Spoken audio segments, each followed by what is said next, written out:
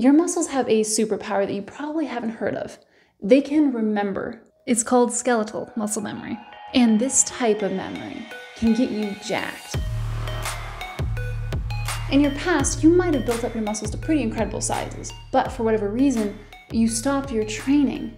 Many of us have experienced the dreaded muscle atrophy, and it sucks. But our muscles have this special superpower.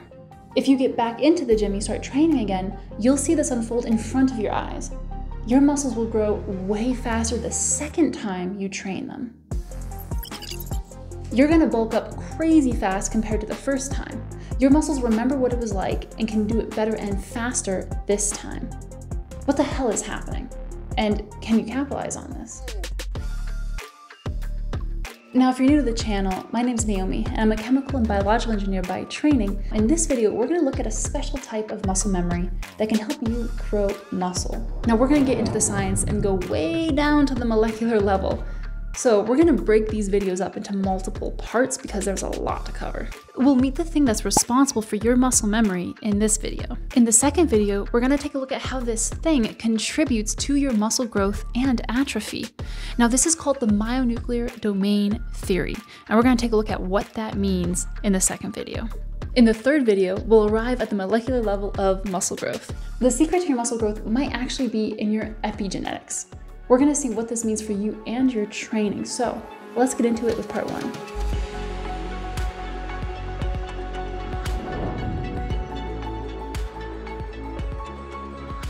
What if I told you that these things are actually the key to your muscle growth?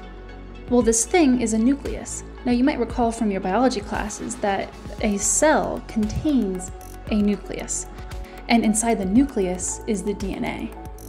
Your muscles are made up of a bunch of muscle fibers that contain these nuclei. Now, your muscle fibers are actually individual cells. So one muscle fiber is one huge cell.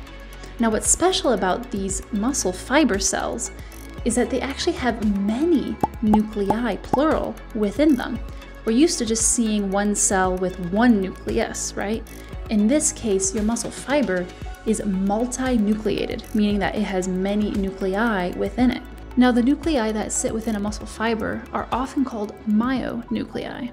First, for understanding the naming conventions here, myo is actually Greek, and no joke, it means mouse. You'll also see the Latin version, mus, like in muscle. And yeah, you guessed it, it also means mouse. Now, why are we naming our muscles after mice? Well, apparently, a flexed muscle looks like the back of a mouse, or like mice moving under the skin. Ugh, that's a weird image. Now, why are we learning all of this?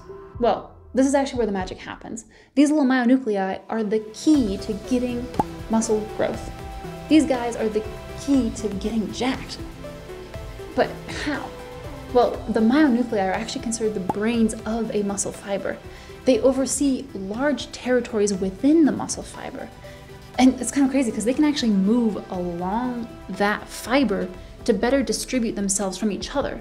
So since they're more evenly dispersed, they can better serve the muscle fiber as a whole. Check out this actual image of a muscle fiber and the myonuclei within it.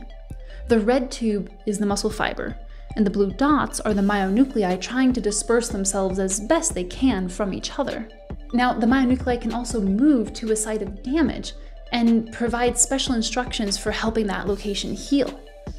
How are they moving? This is a diagram showing one of them using what looks like legs to pull it to the damaged site. These legs are actually proteins. Proteins are so important. They do basically everything. Proteins are like the machinery at a construction site. You could call them molecular machinery. So these little proteins, these little legs that are carrying our myonuclei, are kind of like the car driving a supervisor through a construction site. Or maybe a horse, because they have legs. You can be the judge of that. Now, if you're wondering if this type of protein is the same as the protein that we eat, then you're thinking along the right lines. Even vegetables have proteins. Every living thing needs proteins to function.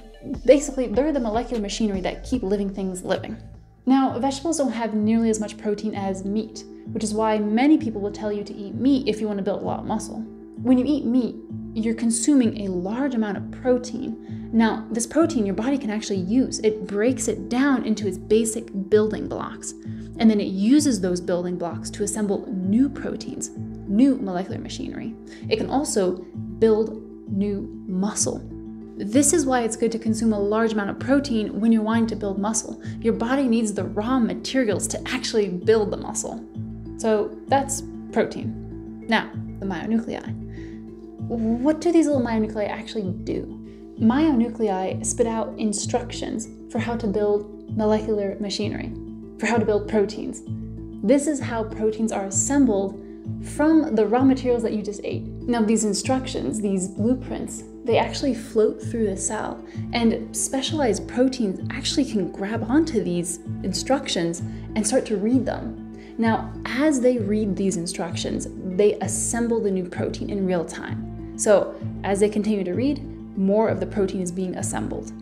You're probably seeing that proteins are just about everywhere, and they do just about everything. It's pretty wild, right? But there's one other thing you need to know about the myonuclei. Now, the myonuclei, being the supervisors that they are, know what's happening to your muscles, and they can actually adjust how many instructions they're spitting out and what type of instructions. Now, they can do this within just a couple hours of the original stimulus. For instance, if you go do a hard workout and you feel super fatigued and pumped, your myonuclei will recognize this, and they'll actually change the type and amount of instructions that they're producing to better adjust for this intense bout of exercise. So they're recognizing, hey, we gotta start repairing this muscle. So they send the signals to help repair that and build it back stronger. Now, this tells you something important. Your myonuclei are actually listening to what you're doing, and they can respond by adjusting the amount of instructions and the type almost in real time and within a few hours of that event. Now, if you're still not impressed by this, just you wait. This is crucial, and you're gonna see why in part 2. Now we know how your muscles are structured and how they're maintained with these myonuclei. Now, this was a lot of information, but we now have the foundations to understand muscle memory and the controversy surrounding it all. That's in part 2. So go ahead and find that video, and I'll see you there.